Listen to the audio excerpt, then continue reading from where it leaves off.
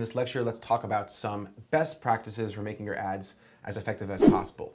These are higher level conceptual strategies which you should really understand and understand well, because then you'll be able to apply them to your specific business. I can't write your ads for you, only you could write your ads for you, but what I could tell you is that you could write good ads. I've seen people who literally could not write an ad to save their own life turn into excellent ad copywriters. So if you understand the fundamental principles, you have a very good shot at ultimately being able to create really awesome ads.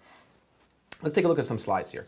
Over here is an ad that was pulled live from a Google search and results page for one of our clients, the Caris Effective Negotiating Seminar. And there's a few things about this ad that really stand out. And first, I'll, as we go through some bullet points, I'll tell you if it applies to this ad and why this ad works well. So first of all, highlight what makes your company unique. I think that's like a really important thing to think about at the very top level. In this ad, we have in the headline over 1 million attendees. That's something that any other negotiating seminar cannot say, right? So that's when somebody reads that, it's not really talking too much about the seminar, it's talking about our legitimacy. It's giving a person a sense of like, listen, this is who we are. It actually taps into the concept of tribal identity as well, and social proof, which is a really important concept in writing ads and writing landing pages. And if you want to learn more about social proof and these concepts in detail, you could check out some of my other courses, more specifically on landing page design. But over 1 million attendees is certainly something that is unique to our business, and we wanted to put that in the headline. Again, also using that symbol, we'll get to that in a second. Benefits over features is a myth, okay? So many of you probably have heard, well, it's not totally a myth, but I think it doesn't apply in the context that we're operating in here with Google Ads. There's this concept, and I'm sure many of you are familiar with it, but briefly, that there's two sort of core components of selling a product. They're the benefits of the product and the features of the product. And the classical example that's always used is it's better to talk about, when you're selling a vacuum, for example, it's better to explain how you're gonna have a clean room than the features of the vacuum, that it has this motor, it has this engine, it has this suction capability, it has this battery life, it has this extendable wire. Those are all specific features, but the benefit is I'm gonna have a clean room, it's gonna be easy to have a clean room easily, let's say. And the conventional knowledge has always been focus on those emotional, psychological payoffs. I'm going to have a clean room, finally a clean room, right? Or finally a vacuum that's stored without any hassle, right? Those are the emotional, psychological payoffs of using my product. The features would be, comes in these colors, it's this price, it has this capacity, it has this weight capacity, it has, all these things that could be applied to any single product or service that's sold. There's features and then there's benefits. Even if you're a consultant, there's like, okay, I'm going to put in this amount of hours, I'm going to bring this amount of, use these resources, use this software for you, or buy this, whatever. Those are the features of, let's say, a consulting gig or a consultative business by nature, which is what our company is for sure. And the benefits would be like, you're going to have more profitability from your PPC campaigns. You're going to have a business that runs more efficiently if you're a business consultant, whatever it may be. And people always talked about, don't bother with the features, right? People are not interested in features. People are only interested in the benefits. Well, that could be true if you're bringing a new product to market. If you're talking to people who have not expressed interest in your product and may not be educated consumers, then sure, you'll sell a lot better if you could convey to a person the psychological benefits of using your product.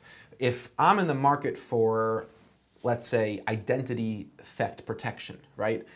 I don't necessarily right away want to learn about all the different features and the technical aspects. I might be more interested to see whether or not I even want such a product. Do I even want that? What are the emotional, psychological payoffs to having identity theft protection, right?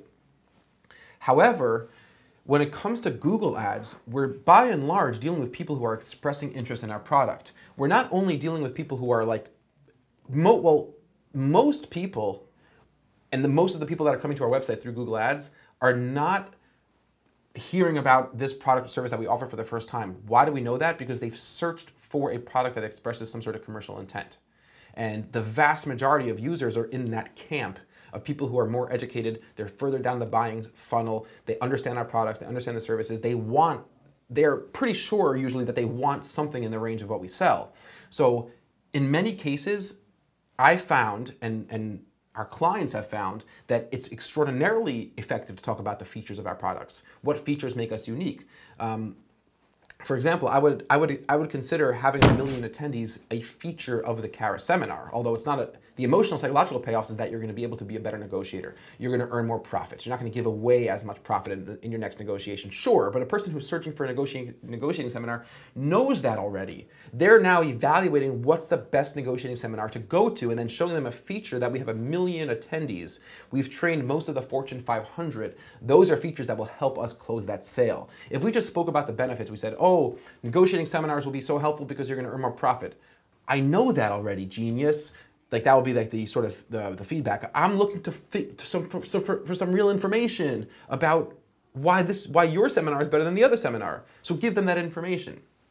And that's how most of these Google ads really play out. So if I'm selling vacuums and I spend all the text in my ads telling people, you're gonna have this clean floor, it's gonna be the fastest way to pick up crumbs you've ever seen. It's gonna take up such little space in your closet, although that's probably more of a feature. It's not really a psychological benefit, but that's great if you're inventing a vacuum and you're trying to sell a vacuum to a person who is not interested in a vacuum. So you explain to them, you've been sweeping your floor for the last 15 years. I have this new thing that's going to make your life easier. That's an emotional psychological payoff. Oh, how does it work? What are the features? Great. But if somebody's searching to buy a vacuum, they know that they want a vacuum. So I'm digressing a little bit, but it's important to understand that, because don't ignore the features of your products. Understand that most people searching Google are searching as an educated potential consumer. Include your price, promotion, sales, exclusive offers. All these concepts play into scarcity, urgency, social proof, reviews, how many clients you have, how many client reviews you have. Those are all those things that give your brand legitimacy are really important as long as they're true. Don't use unsubstantiated superlatives. Don't say we're the best product in the world. Don't say we're the most amazing electric drill ever, right? But if you've been rated the most trustworthy magazine in the country for business news, we have a client actually that has that rating, then put that in the ad. Put that in the ad. Like, that's huge. If it's legitimate and it's true and it's objective and it's specific and it's measurable and it's verifiable, objective, measurable, verifiable. Remember those three things. Then use them in your ad as much as possible. Those things really work. Price is a good thing, like we spoke about in a previous lecture, because it allows people to self-identify. They might say, oh, like this is clearly too expensive, or it's clearly too cheap, it's not what I want. So you help weed out and avoid some potentially bad clicks. Exclusive offers that are time-bound, of course, you could put those in your price extensions and your call-out extensions and even your site link extensions. But if there's an exclusive offer that is sort of working for you, then by all means, go ahead and put that in your ad. That would really work really, really well. Use a registered symbol as much as possible, like we have over here in the top example of effective negotiating. It does increase click-through rate. Again, it lends that legitimacy, it lends that social proof. So when you have a registered symbol and you say we have 1 million attendees, that's a powerful, potent combination. Although we haven't even spoken about the seminar, right?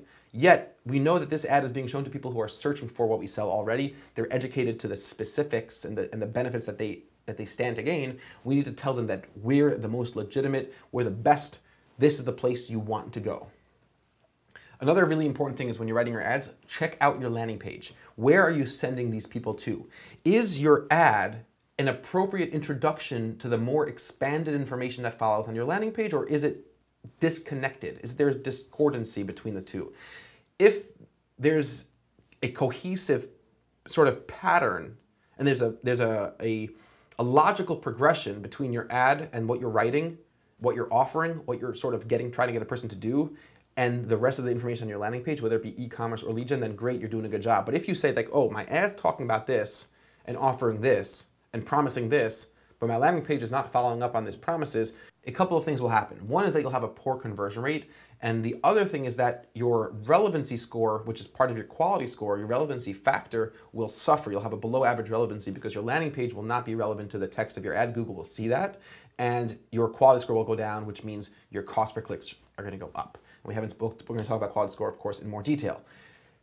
More and more importantly now, you need to start thinking about mobile devices. So on mobile, make sure to always show call and location extensions if applicable. People on mobile devices tend to want to either be able to text message the business, call the business, or see locations. So if you're a business that has those three things applicable, that people can message you, leads can message you, call, or see locations, you should absolutely offer that option, because people know that mobile sites they take a long time to load. They might not want to use their data. They might just want to get in touch with you right away, especially if it's events or if it's local activities or if it's local services. Make sure to give people those options.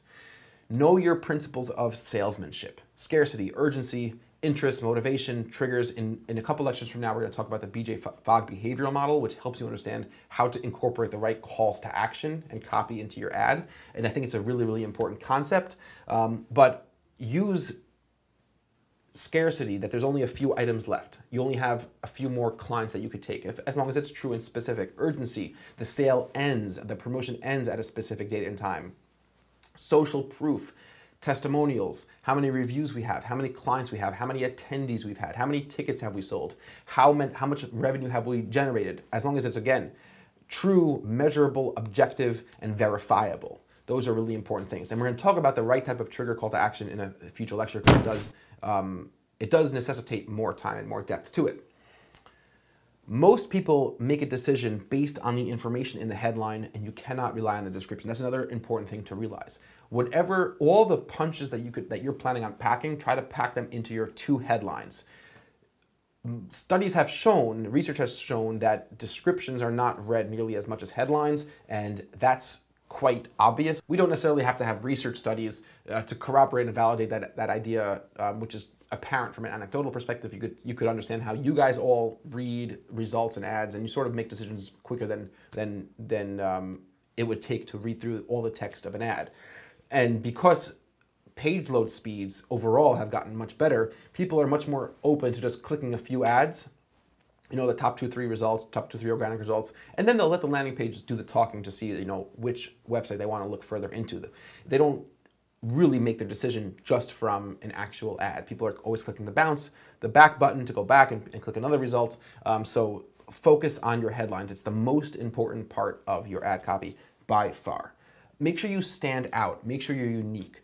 This is not a specific strategy that could be implemented in any specific place, but you should be aware of what the other ads look like on the page. You should always be spot checking. So if you're running keywords, and spot check your main keywords. So if your top few keywords are office chairs with wheels, or high back office chairs, or executive office chairs, or whatever it may be for your business, periodically go to Google and do a search and see what the other ads look like. What could you say different? How could you stand out? How could you be unique? It's really, really important. Don't be afraid to use humor.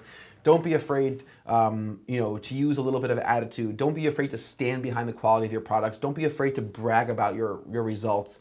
You must stake a claim in the ground and double down on that. That's how you might alienate some people, and you typically will. People who are iconoclastic, people who stand out in the world a little bit, people who are a little bit out of the ordinary, they do alienate some people, but they also attract other people with much more force, right? And you know that whether you're like that or you have people in your life that you know that are like that, that's how it works, and that's how people relate to advertisers and different brands. So stand out, don't be afraid to be unique, use humor, use a little bit of attitude, and most importantly, don't be afraid of your success, and don't be afraid to showcase your success, as long as it's not being showcased in an obnoxious way. So you could talk about your testimonials again, reviews, all different sorts of things.